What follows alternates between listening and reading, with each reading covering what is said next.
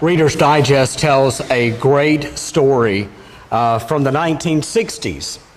And most of you are aware, if I mentioned the 1960s, you immediately connect that with the hippie generation. This story comes out of California as I look at the back of Wynn's head. She and Robin are some of our California transplants. Is that a fair way to put that? Works for me, okay? Hopefully this didn't take place in Wynn's family, although it might have. There was a point in San Francisco's history of where there was a part of town that was becoming very much a high-rent district, and so a lot of hippies moved south. They moved south 70 miles to Santa Cruz, California. And it was there that they began to settle in their families and to put their children into school. And for the school teachers especially, they could tell the influx of this generation. Because as they looked at children that were coming in the school system, they had all sorts of names that were represented. It might have been names like Time Warp, Spring Fever, Moonbeam, Earth, Love, Precious Promise. Those were names of students that actually ended up in public school.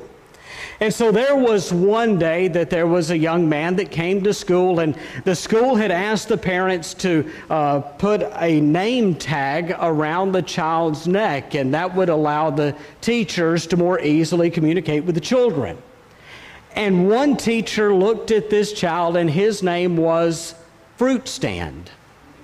And so for this first day of school, you have to understand, for this teacher, it was really a difficult challenge. And so they looked and they would say, you know, Fruit Stand, would you like to color this page? Or Fruit Stand, would you like a fruit snack? And they were having these problems all there in the first day, but by the end of the day, that name seemed as natural to them as Time Warp or Rosemary. Then at the end of the day, they were getting ready to take the children out to the bus stand. And as they made their way out to the bus stand, a teacher looked at Fruit Stand and said, Fruit Stand, do you know what bus you're supposed to ride home? And Fruit Stand didn't say anything. In fact, for most of the day, Fruit Stand had not said much. And so they began to wonder, this was important. This is now not in a time that we need to worry about trying to get information. We really need to know. Thankfully, though, the school had also asked parents to put the name of the place where the student would be let off on the back of the name tag. And it was at that point that the teacher picked up the name tag, turned it around, and on the back of Fruit Stand's name tag, in plain letters, was the name Anthony. Names are important. I don't know if you've done research into your name, of what your first name means and what your last name means. For a long time, I've known that my first name, John, means beloved, and that's because we happen to have a man in Scripture that shares that name. But I had to go and look up to find out what the name Hobby means, and I'm not real thrilled to give you the answer to that right now. Because apparently, from the best that I can find, is that the name Hobby means from the hazel tree, a hazelnut or a nut-bearing tree, which means anytime you ask for hazelnut coffee, I may respond, or if you say, hey, nut, I'm probably going to be right in line with you as well. We're going to do something different this morning for our time together as we open our Bibles. I want to look at just some incredible names in the Bible. And what we will find interesting is that some of the people were born with that name, some were given that name by God, and others, their names were changed by God. But names have meaning. Names are important. There's a great application at the end, so stay with me if you will. We're going to begin in Genesis chapter 2, verse 20. It's appropriate that we begin at the first of the Bible with the first man to walk the face of the earth. We back up to verse 19. Now the Lord God had formed out of the ground all the beasts of the field, birds of the air. He brought them to the man to see what he would name them. And whatever the man called each living creature, that was its name. So the man gave names to all the livestock, the birds of the air, and all the beasts of the field. The final phrase of Genesis chapter 2, verse 20 says, "But for Adam, no suitable helper was found." Most of our translations read that way or very similar to what I have just shared. However, there are exceptions to the rule. The Old American Standard, the New Living Translation, or the New Revised Standard. And that's what I'd like to read to you. The New Revised Standard, Genesis chapter 2, verse 20. It says, "The man gave names to all the cattle, to the birds of the air, to every animal of the field. But for the man, there was not a helper as his partner." Did you notice what's missing? Where did Adam go?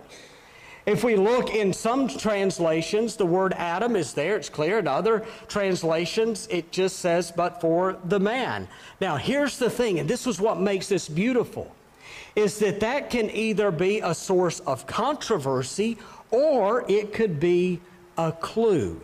And in our case, it's a clue, because the name Adam means man or mankind. And so it is appropriate that the first man to walk the face of the earth was given a name that literally means man or mankind. Names in the Bible typically have meaning. One of my favorites in the Old Testament is the name Isaac. Anybody remember off the top of your head what the name Isaac means? Who said laughter?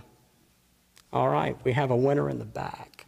Winner, winner, chicken dinner for you. Isaac means laughter. Do you remember how Isaac got that name? He got it because that was the response of Abraham and Sarah to the news that they would give birth to a son in their old age. Now, I mention Isaac intentionally because we're going to look at Isaac's father and we're going to look at Isaac's son, both of whom had their name changed by God. First of all, to Isaac's father. When we think of Isaac's father, we typically call him Abraham. But that is not the name he was given at birth, right? Even as an adult, we know that was not the name to which he was called. Genesis chapter 12, verse 1. The Lord had said to Abram, "Leave your country, your people, and your father's household, and go to the land I will give you." The name Abram means exalted father.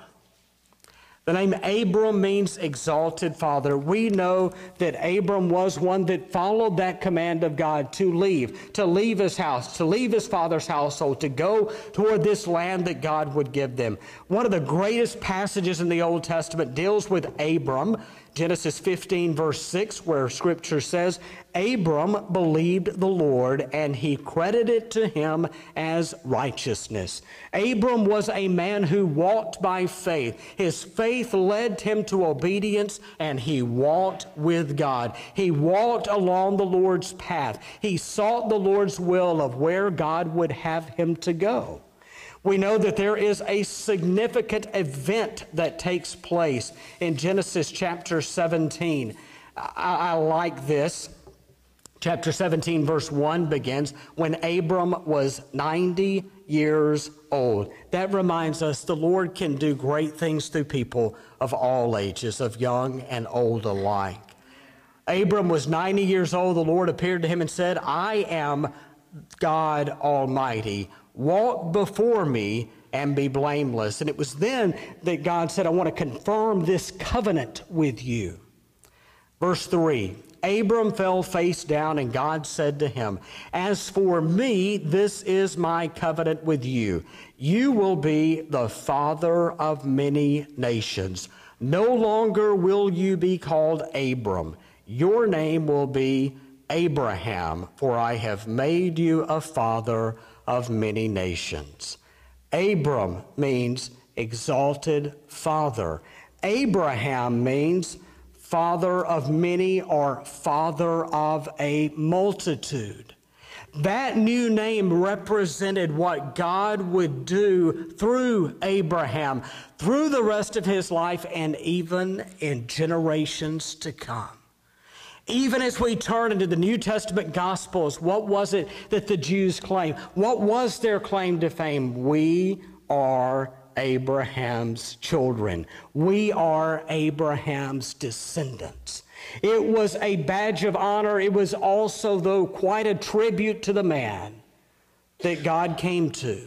And he said, leave your home, your father's household, and go to the land where I will direct you. Now, that's Abraham. They had a son in his old age. They named him Isaac, which means laughter. Isaac had two sons whose names were Jacob and Esau. Anybody remember what Jacob means? Jacob means heel holder. Heel holder. Again, that was a name that was representative of the manner in which Jacob and Esau were born. And see, that's really significant. I think that's important. Was given the name Jacob, which means heel holder. But if we turn in our Bibles to Genesis chapter 32, we find out that Jacob would receive a new name. Now, this comes at an incredible time in the life of Jacob. Remember, Jacob and Esau had separated, and it was less than friendly terms. In chapter 32, Jacob is preparing to meet his brother again. And to say that this has the flavor, the possibility of an intense reunion, I think that's an understatement. And so here they are, they're preparing to meet again, and we're getting this from Jacob's vantage point. Now, if you were to tell me that I had an intense meeting tomorrow, how might tonight be for me? Probably wouldn't sleep well, right? I would probably toss and turn and have a problem getting to sleep, staying to sleep, and just waiting for the morning and just looking forward to getting this over with. Because waiting is incredibly difficult. Waiting can be such a hard time. I've heard people say that they wrestled with sleep overnight on difficult nights like that. Jacob, though, didn't wrestle with a good night's sleep. Jacob wrestled with God. And an incredible thing happens as they wrestle through that night. Jacob showed himself to have quite this intensity. He would not give up. He would not give in. Even to the point that it said in verse 26, the man said, "Let me go, for it is daybreak." But Jacob replied, "I will not let you go unless you bless me." The man asked him, "What is your name?" "Jacob," he answered. Then the man said to him, "Your name will no longer be Jacob, but Israel, because you have struggled with God and with men and have overcome." Significant passage there. You're no longer going to be called Jacob. Your name will be Israel. Israel, a name that points to a struggle with God, that points to God prevailing, that points to overcomer. And again, think about the significance of that name for the individual Israel and for the nation Israel throughout the remainder of the Old Testament. Now, as we look elsewhere in the Old Testament, just a brief note, then we'll turn to the New. But as we look through the remainder of the Old Testament, it's important to note that there were times that names were changed, but God didn't have anything to do with that. If you go back and you read the story of Ruth, you will find that Ruth's mother-in-law, Naomi, wanted to change her name. She wanted to change her name to Mara. This is interesting because Naomi means beautiful. Mara means bitter. And if you remember the events that had taken place in Naomi's life, she went from this point of beauty to a point of absolute bitterness. Life had just dealt her a horrible blow. And she was bitter, and she wanted to remain bitter for the rest of her life. Here's what is interesting. History did not allow that to happen, and neither did Ruth. They would not call her by the name she desired. Also, another name change of significant interest is the name Daniel. If you look at the time of the exile, Daniel is taken captive and he's brought in to the household there, and he's a leader among leaders. But if you notice, when he was brought into exile, they wanted to give him new names, and his name was to be called Belshazzar. But Scripture never follows that name change. Because the one thing that was important for Daniel was to remain faithful to God, even to the point of the diet that he kept, his prayer life, and the name that he had. He never wanted to lose his identity as a follower of God, even to the point of his name. Important lessons for us. Now let's turn to the New Testament. John chapter 1, verse 42.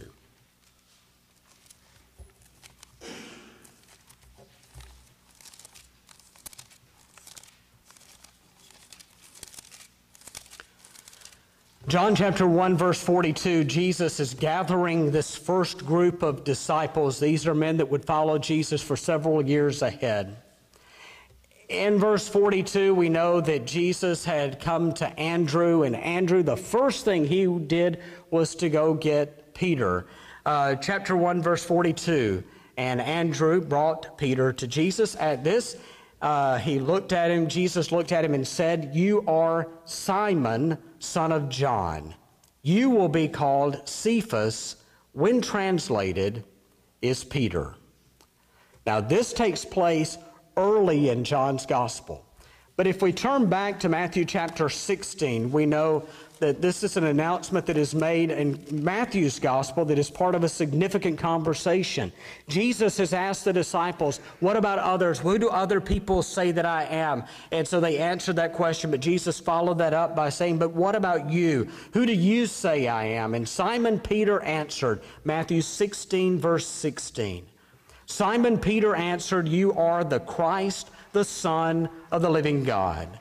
Jesus replied, "Blessed are you, Simon, son of Jonah, for this was not revealed to you by man, but by my Father in heaven. And I tell you that you are Peter, and on this rock I will build my church, and the gates of Hades will not overcome it."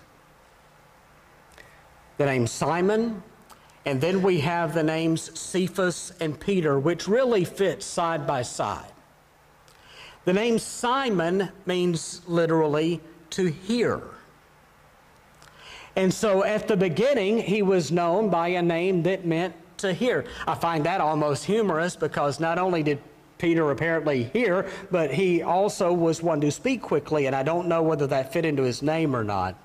But we know that Simon meant to hear. But when his name is changed to Cephas, which translated means Peter, what did that word mean? Rock or stone. Because Peter was going to be a foundation in the early church. Peter's statement to Jesus was a foundational statement in the early church. The gospel message is centered around the idea that you are the Christ, the Son of God. And so again, the name given by Jesus, the new name given to Simon, is one that points to the role that Peter would play in the early church. A significant name change. And then finally we have one more name, one final name. For that we turn to Acts chapter 13, verse 9. Derek read for us this morning the part of the story where Saul has come to know Jesus. Remember, Saul was one that he was an evil man. He was a mean man. He thought that he was being passionate. He thought he was being sincere. He thought he was following God. But it was his point to destroy the way. It was his point to destroy the early church. And so he was doing everything that he could. And it got to the point where Scripture says he was breathing out murderous threats against the early church. But on that road to Damascus, Saul met the Lord. And when he said, "Who are you, Lord?" he said, "I am Jesus Christ. I'm the one you're persecuting. Why?" And it's great when Ananias finds out, because he becomes a key player in the story as well of sharing part of the gospel message with Saul. If you'll remember in that vision, Ananias finds out that Saul is going to be a chosen instrument for the Lord's work in the early church. And as George mentioned this morning in his communion thoughts, Saul/Paul played an incredible role in planting churches, in sharing the gospel, and in writing letters that have remained preserved and are part of our Scripture that helps us as we follow the path of Christ every day of our lives. I want us to focus on this passage, Acts chapter 13, verse 9, because it's in this passage that we become aware of the name change. Scripture just simply says, and this is just part of the verse, "Then Saul, who was also called Paul, filled with the Holy Spirit." That's the only part of the passage that gains our attention today. Because what we find out is this man who was called Saul, which by the way means desired. Saul means desired, but Paul, what would Paul mean? The word Paul means little. Isn't that significant? Here's why I think that's significant, because I listened to things that Paul said about himself. He said in 1 Corinthians chapter 15, verse 9, "For I am the least of the apostles, and do not even deserve to be called an apostle, because I persecuted the church of God." Ephesians chapter 3, verse 8, he says, "Although I am less than the least of all God's people, this grace was given me to preach to the Gentiles the unsearchable riches of Christ, and to make plain to everyone the administration of this mystery, which for ages past was kept hidden in God, who created all things." Saul means desire, but Paul means little. To me, that speaks of the humility of this man who was such an incredible leader in the early church. Church names are significant. Perhaps you've heard the story of Alexander the Great. Powerful leader, and there was a point where he had conquered all of the known world, and it is even said that at a point that when he realized there was no more land to conquer, that he actually wept.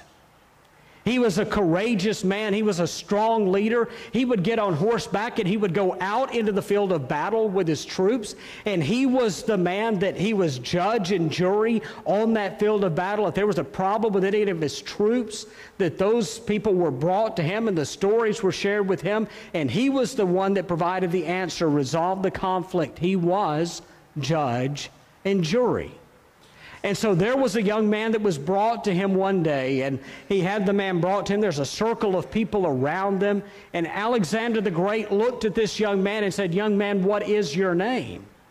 And the officer that was with him said, "Sir, his name is Alexander." And it said at that point that Alexander the Great's face somewhat softened, and that just really kind of relieved the pressure of everyone around. And so then he followed up by asking the question, "What is the charge against this young man?" "Well, sir, he deserted. We were in the field of battle, and we were about to engage in battle, engage in war, and he ran away." And it is said that Alexander the Great's face changed countenance again. That what had softened now became very tough again. And he looked at that young man and he said, "Young man, what is your name?" By this point, the young boy is just shaking like a leaf, and he said, my name is Alexander. And this time, Alexander the Great's voice rose again. He said, young man, I said, what is your name? My name is Alexander, sir. And Alexander the Great looked this young man in the eye and said, then young man, you either change your attitude or change your name.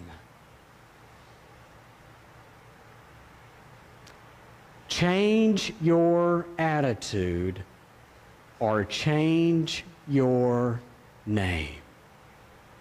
I tell you that story for one more passage of Scripture. If you will, look in your Bibles in 1 Peter chapter 4, verse 16.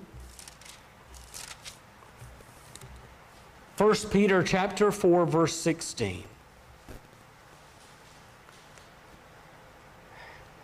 If these examples today don't tell us anything else, I hope that we leave today with this understanding that there is much to be said about a name.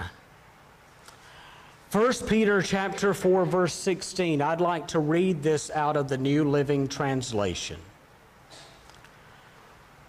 But it is no shame to suffer for being a Christian. Praise God for the privilege of being called by His name. For those of us that have named Jesus Christ as our Lord and Savior, we wear the name of Christ. The word Christian literally means belonging to Christ. And so, church, I share with us this truth this morning. All of us today, whether our name be Glenn, George, Debbie, Sandra, whether it be Angela or Alec, or whether it be Alice, or whether it be Jessica, whatever our name be today, for those of us that have accepted Jesus Christ as Lord and Savior, there is one name that we share in common. We all wear the name of Christ. We are Christians. But church, I have to tell you, there is a burden, there is an opportunity, there is a responsibility that comes with that name. And we need to understand, if we're not living according to God's plan, God's message for us today would be clear, that we either change our attitude, we change our path, or we change our name. And so it's our prayer today that we would wear the name of Christ. And that if you've never done that, if you've never experienced the forgiveness, the healing, and the wholeness that comes from being a follower of Jesus Christ, put on the name of Jesus in baptism today. For those of us that do wear that name, may we wear it proudly, may we wear it boldly, and may we wear it faithfully.